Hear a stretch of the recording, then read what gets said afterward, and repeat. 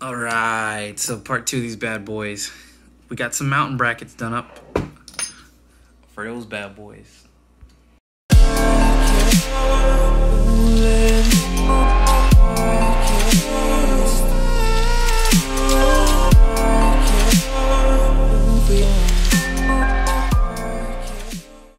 All right, so remember we got those cells the other day, and we need to figure out how we can clamp them up real good.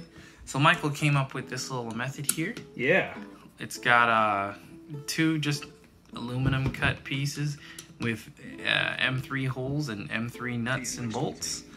And pretty much it just applies a clamping force onto these tabs here. Just like that. And there you go. You take 2 of these per connection. Technically, nothing we're doing is recommended at home. Yeah, no, please don't do this at home. But got these parts machined by a buddy, you know, not too bad. They're pretty shiny. It's a nice aluminum. And yeah, you just take 2 of those, clamp them together, some nuts and bolts, and wha-bam! Big power. Little bus bar type situation here. Pretty nifty. Clamping force when you tighten down the M3 is definitely enough to hold this on. And it's aluminum, so it's conductive, even though current isn't really flowing through. Yeah, not crazy. Yeah, should be pretty solid. So we'll see how it plays out on all those bad boys. And we'll let you guys know. Should be fun though. Pretty interesting.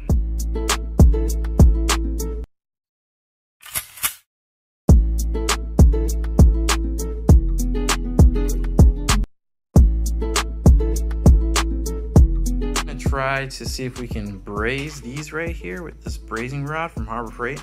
This is aluminum. It's 2024, I believe. 2024, yeah. So if we can braze to that and then get the negative connector on there properly, then that'll be a pretty nice connection.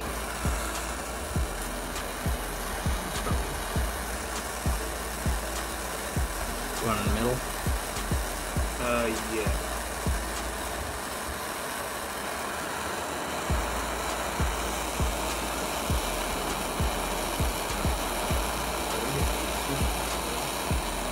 You want to try to stick the wire in there now? With this and it's cold. It burns a little bit, but that is solid. I'm with it. Yeah. All right, cool. Brazing material and solder are compatible under torch. So we timmed the wire first. With regular solder. With normal solder, and then aluminum brazing rod. Got that lead on there. Nice. All right, so we're gonna do the next few leads here.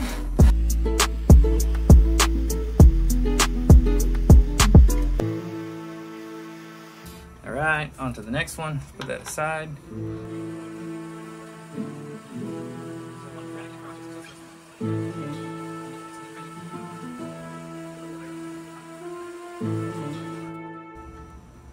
There we go.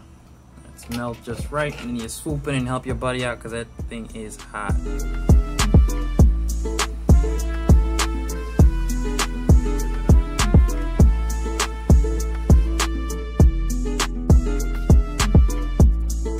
So that is how we do our clamping on them bad boys. With another plate on the back side, nut and bolt, just like we did in between every cell on there. And yeah. Boom, easy. We'll let these cool down, and then we'll put them on the packs.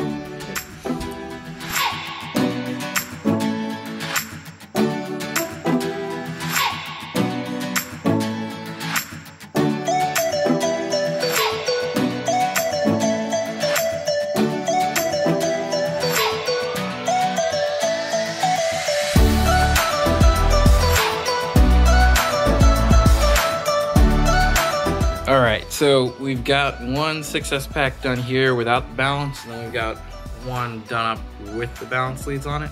What we've done here is stuck a charger in between so we can test the discharge and test the charge just a little bit to see what it does here.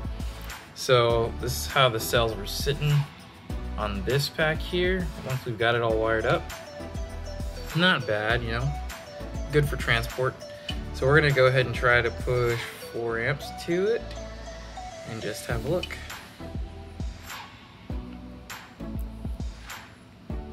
I'm saying you gotta crank it, bro. Just do 10. No. Let's start it easy. We're gonna start with 4, and then we can gradually pump it up. This bad boy needs balance, so we add balance to this belly, and then tidy this one up a little bit. Then give her a nice deep cycle through the day when we're all awake. Yeah, safety, battery safety, and then we'll show you guys what we're working with after.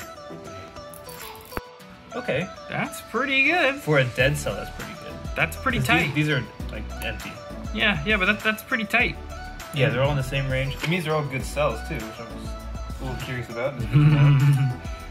Charger says she's eating, so she's eating. Well, I think we're getting ready to wrap up for the night, so... We'll go to sleep and we'll wake up in the morning, see how this is doing. He's joking. Battery safety, ladies and gentlemen. Battery safety. This will go off before anyone goes to bed. Yeah, but yeah, catch you guys later. Hope you enjoyed the show.